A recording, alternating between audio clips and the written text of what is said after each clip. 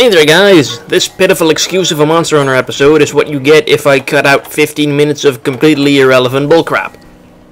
So what do we need to do now? We need to do this villager request. You have to do that to move on with the game. To fulfill that you need pelagicite ore, which you can farm in the flooded forest, a couple of log eucharist scales, which, well, take a guess as to how you were to get those. And you need one shark skin, which are absolutely insanely difficult to get your hands on. So what do you need to bring? Bring fishing harpoons. And lots of them, because you're going to be in here for the long haul. Trust me. So once you have those, do I have more? No, I want to bring a different. I'll bring my Kurapeko gun lance. Just for the Native American factor. Or something. So what you want to do is, you want to go out to the Moga Woods. And basically, go farm sharks. Do I need to load up? I'll eat a steak, just for the stamina. So I can run and swim faster for a longer period of time. Load up the gun lance just for the heck of it. And let's go on what may possibly be the least interesting Monster Hunter episode ever. Which is, of course, why I cut out 15 minutes of completely irrelevant footage. So what you want to do is you want to make your way to the ocean.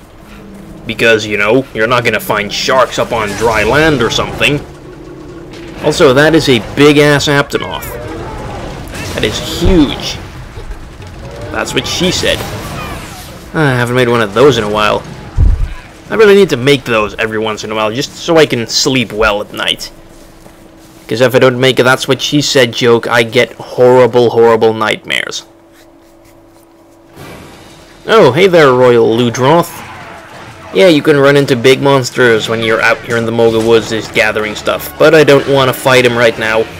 I'm not wearing my fighting armor, so I'll just tag him so I can see where he is at all times, and then I'm just going to run like a little bitch.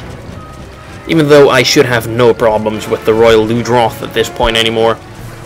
Just if I was wearing decent armor, I would kill him. Trust me. No problem. Kill him in like 5 minutes. Also, cats. Cats must... Oh no, you're not stealing my harpoon. I know you're a cat, I know you want to go fishing for yourself, because, you know, cats love fish, but no, get your own damn harpoons. Instead of stealing mine. Stupid black cats always stealing everyone's stuff.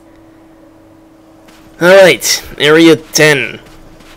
There might be sharks here.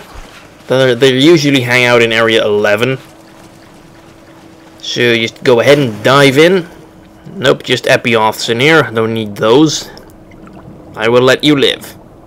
Even though I really have no reason not to let you live. Well, whatever.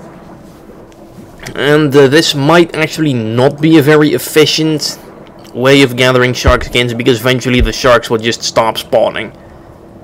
There are, however, missions in which they don't. I think there's like a 1-star village quest that has you gathering red coral stones, and there's pretty much a never-ending stream of sharks in there.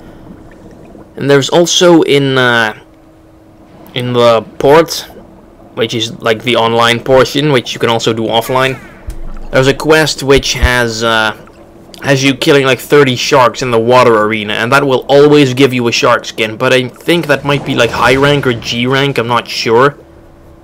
So you probably won't have access to that at this point in the game. So what you need to do is you need to kill them with the fishing harpoon, which deals absolutely pitiful damage. And oh, Kayamba, you son of a bitch. Because you can't carve him if you kill him any other way. So just keep doing that until you get a shark skin, and then you can do that villager quest.